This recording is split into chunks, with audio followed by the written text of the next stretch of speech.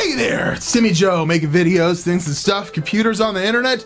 Apparently it's a holiday, or it is at least in the States. I'm from Canada, so we had our thing last week. Call it May 2-4. May 2-4 was last weekend, but I barely know what day it is at all anymore, so what does it matter? But for all of you guys out there having a long weekend, hope you're having a good one, considering you're probably not doing too much. Anyways, we got rumors to talk about. I haven't done this kind of video in a while, and I will be moving out of here.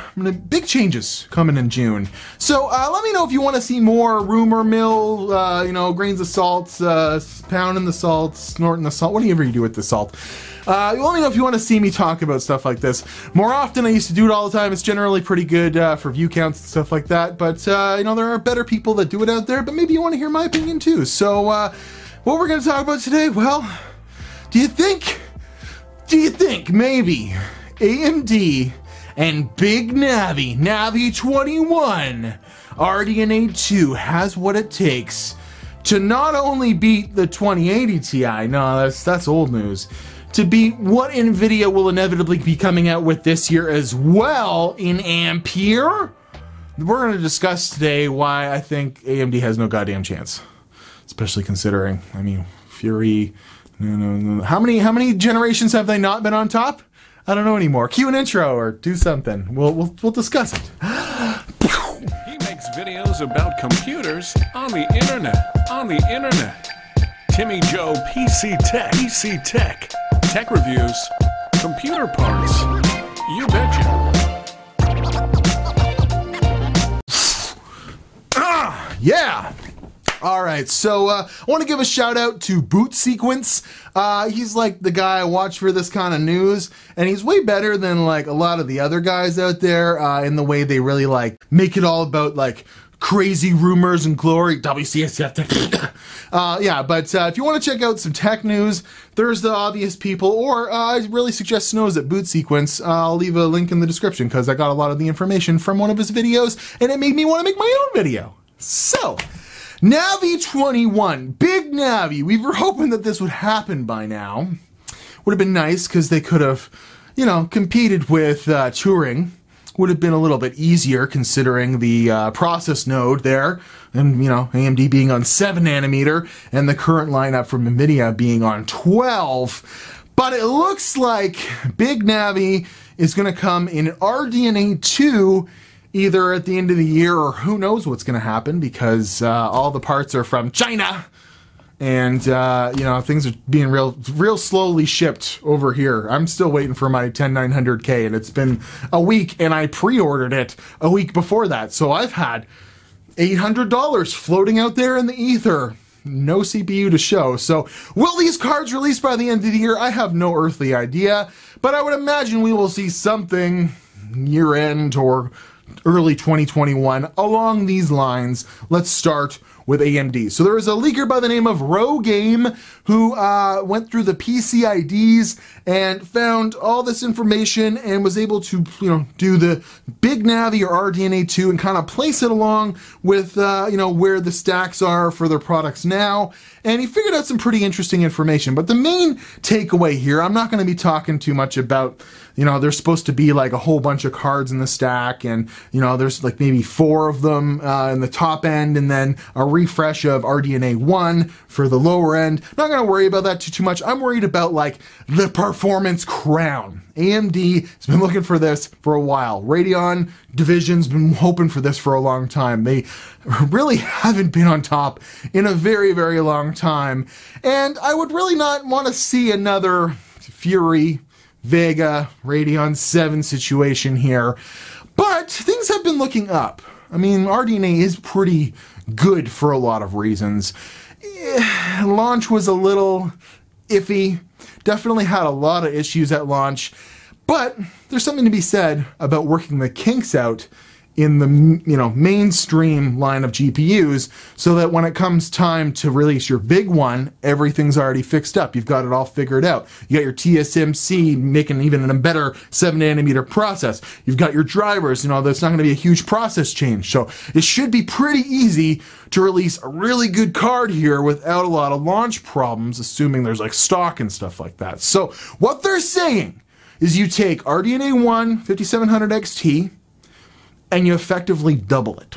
You effectively double it. You take that 251 millimeter 7 nanometer die with 40 compute units and you make it twice as big and cram twice as many compute units. That's 80 compute units. That's 5,120 stream processors all on one die, and then that'll make you think like, there's AMD doing it again. It's going to be some giant die like Vega. It's going to be impossible to cool. Well, not necessarily, because the die is so small, the process is so efficient, that even if you double it, it'll only make the die size 505 millimeters when the 2080 Ti's die size is well over 700 millimeters. So it still would be a pretty small, easier to cool chip.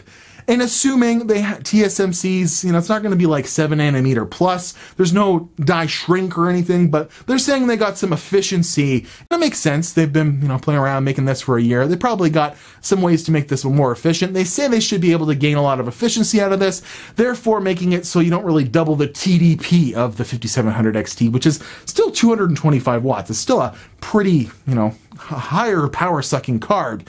But that would lead me to believe that their higher end card would be at least 300 watts TDP. And you might say, well, why don't, maybe they'll have a little room to make that less than that, and it won't be quite double the performance. Well, I believe AMD is going to need exactly double the performance to even compete closely with NVIDIA, not be, miles off here, because there is a lot of NVIDIA news here as well. So we're talking doubling the performance of the 5700 XT. That sounds pretty good, and in fact, that would beat the 2080 Ti, but no, Ampere is coming, and it's going to bring their 12 nanometer process down to TSMC's 7 nanometer process, putting them on the same playing ground that way. And then they're supposed to up the CUDA cores on this, let's say 3080 Ti from the 2080 Ti, and bring the CUDA cores up to 5,376, making it so that this new Ampere card, this 3080 Ti, should have more more processing cores than AMD's. So it's already got an advantage there, and they're going to be on the same manufacturing process. Plus, NVIDIA's pretty good even when they're on a level playing field at being more efficient and being better. They're typically, pretty far ahead here. But AMD does have the advantage of already being on 7 nanometers. So NVIDIA will definitely, with this process, have some growing pains. They'll have some stuff to work out. There'll be some efficiency losses there. But because they're going from 12 nanometer down to 7, they'll have a lot of efficiency, especially with having more CUDA cores than the stream processors that's going to be on this 6700 XTX or whatever the hell it's going to be. It seems like NVIDIA is going to have the upper hand. And this is where I'll bring in the numbers. So if we're effectively doubling the speed of the 5700 XT, which I am very familiar with, that would make it a pretty fast card. But if we're talking time spy graphics score performance, I know what that is. The best you could do with the 5700 XT is in and around 10,000 points in the graphics score of time spy. If we contrast that to the 2080 Ti, it gets about 15,000. So it's about 50% faster already than the 5700 XT. But apparently, they're going to be getting the 3080 Ti about 50% faster than the 2080 Ti. So if we take the numbers, if we crunch the numbers, they're going to effectively double the speed of the 5700 XT, and they're going to get 1.5 times the speed out of the 2080 Ti. And when you crunch those numbers, it's pretty much seems like in time spy graphics score, just to give you some numbers to wrap your head around, this new 6700 XTX or whatever the hell it's going to be with 80 compute units is going to be able to get close to 20,000 points on the graphics score, making it quite a bit faster than the 2080 Ti. But if this Ampere news is, is to be believed, that it's going to be 50% faster than the 2080 Ti, that's going to put the 3080 Ti somewhere in the neighborhood of 22,500 points in a time spy graphics score. Therefore, it's gonna be faster, you know? And because NVIDIA has a little bit more efficiency to play with there, because they're shrinking their node, I think they're gonna be able to comfortably fit their TDP under like 250 watts and be able to be a little bit more efficient while having more CUDA cores or stream processors and having a clock speed advantage, probably, even though both cards have been breaking the 2 gigahertz barrier. But I would imagine there's going to be a clock speed increase with this NVIDIA. I would imagine it's going to be faster than 2 gigahertz, maybe in the area of an advertised boost speed of like 2200 megahertz or something like that for some of the overclocked models, where we're not going to see a clock speed increase on the AMD side. There's just no way. So to put this all into context, I believe the best AMD, the best Radeon Technologies can do here is maybe hit within a 10%, performance delta between this new 6700 XT and the 3080 Ti, which sounds like a Debbie Downer, doesn't it? Until you think about NVIDIA's always expensive. NVIDIA is shrinking their process. They're actually kind of changing the way they do things with this process. It's going to be a new architecture, but AMD already has RDNA 1 under their belts. They should be able to make this a smooth launch. They should, even though a lot of people are looking for TSMC's 7nm process right now. So whether or not availability and whatnot is going to happen, I don't know. But let's say they land between 10% delta here. It's still a very, very powerful card. It's still much faster than the 2080 Ti. So if they can do what they did with Ryzen versus Intel, I've been looking for this for a long time from AMD. Don't worry about being the fastest. Don't, maybe even make your card a little more efficient and don't push it to its bleeding edge like you did with like the Fury versus the 980 Ti launch. Put a water cooler on it or something stupid. Make a really good card that is much faster than the previous generation's NVIDIA card, the 2080 Ti, but it's more efficient and it actually is less expensive, because what's the biggest problem with NVIDIA right now? 2080 Ti for Americans, $1,400, like because of the climate, but it was over $1,200 for a decent one, no matter what you were doing in the States. Like, it'd be pretty hard to get a 2080 Ti for much less than $1,200 new. So if you can take that 2080 Ti's performance and sell it for like $700 and it's faster, that would be amazing. That would be Ryzen versus Intel. That would be, it's not the fastest for gaming. It would be like the 3700X versus the 9900K. You can make every argument in the world that the 9900K is faster, but that 3700X is so much cheaper and so close that it is the better buy. And that's the only way AMD will win this fight, is if they legitimately release a really decent graphics card that's this close, but this time it doesn't catch on fire because it's so inefficient, and it's priced right. And that's where AMD can win the crown.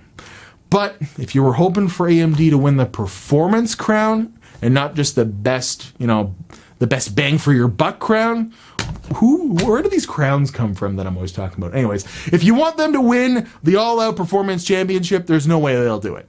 They're going to be close, closer than they've ever been. But I believe there'll be that 10% that NVIDIA can comfortably, say we're the best, and the only way AMD will win this is if they can get that 2080 Ti plus performance for well under $1,000. Maybe it's possible. Maybe.